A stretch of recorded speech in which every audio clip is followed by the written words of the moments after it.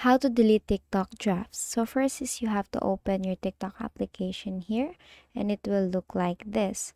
It will lead you to your homepage. So on the bottom part, you'll see the five different options there. Just tap on profile on the lower right, and it will lead you here. Now here you will see your information and your videos or contents that you have posted, and on the uppermost on the left side you will see drafts. So it's a folder where your drafts are. All you have to do is to tap on that, and if you tap on that you will see all the drafts that you have.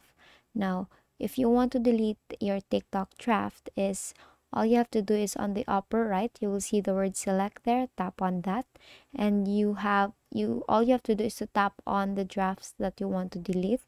So if you want to delete all your drafts, so you have to check on all the drafts. So after that, on the bottom part you will see delete word there.